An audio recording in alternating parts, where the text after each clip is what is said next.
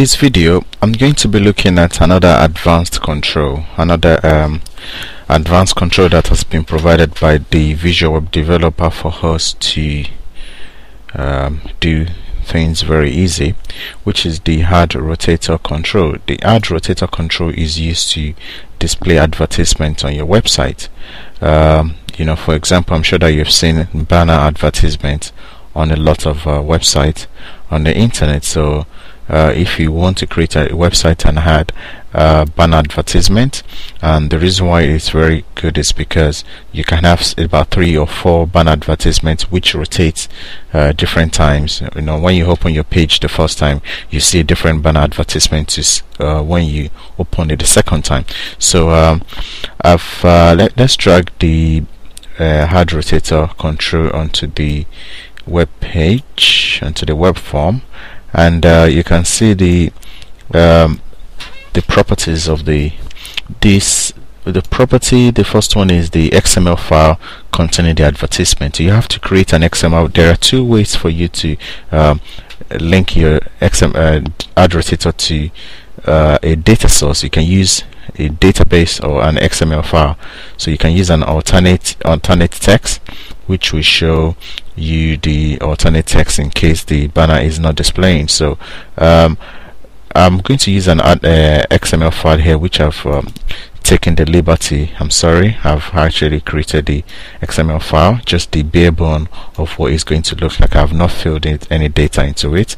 So what we're going to do now is, in case you don't know how to add an XML file to your web project, just click on Add New Item and select an XML file here and name the XML file whichever name that you want to give it. So I've actually created an XML file myself, and I've named it advert.xml. So you want to create this XML tags, which is the advertisement, the ad, then all this one. The image URL will be the URL of the image that I want to use. So I can use this image here. Sorry. Yeah, even though I can do that, but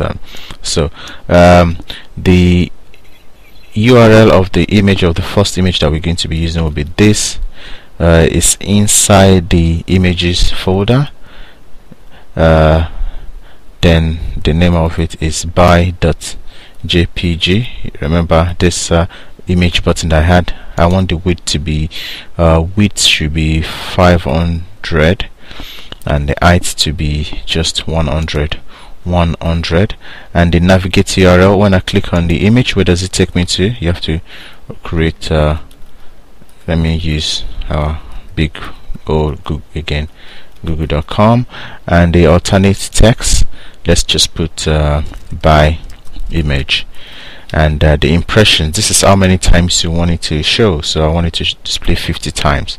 And the keyword, I'm going to explain what the keyword does. Let's call it the buy. Let's just leave it as buy. So if you want to create another advertisement, you have to copy this. The ad will show. So now we have another image. I have the video here. So the URL for this is going to be video.jpg, same width, same height. The navigate URL for this one will be good old Yahoo. This one will be video image,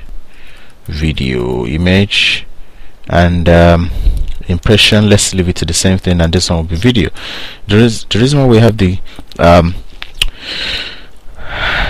what is it called, if I save this XML file, if I go back to the AdRotator, select it, then set the advertisement file to the advert.xml, which is the only XML I have in my application.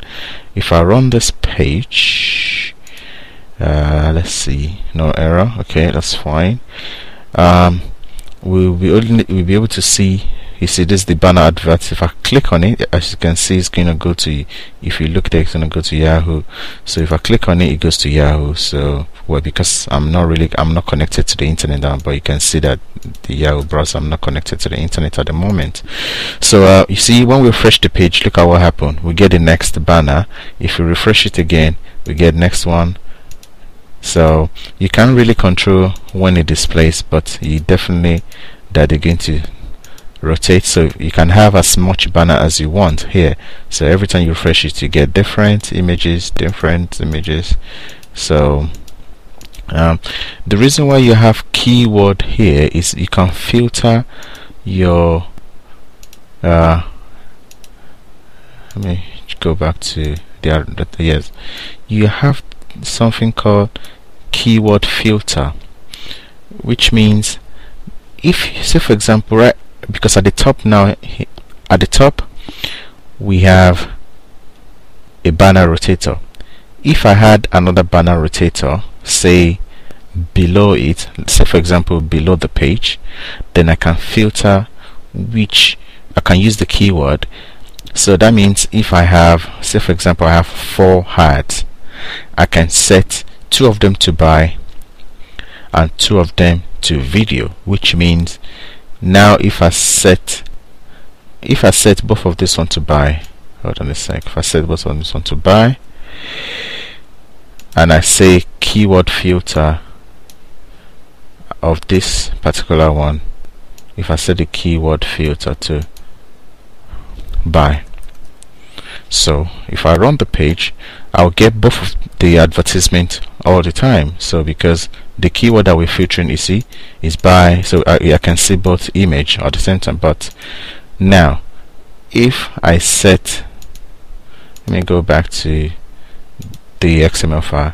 If I set one to buy and one to video, so now because I've filtered it, because I've filtered this to only display the keyword buy, I will not get the video image at the top anymore. So you see, I will only get the buy forever. So that's why, that's how the AdRotator works. Thank you very much.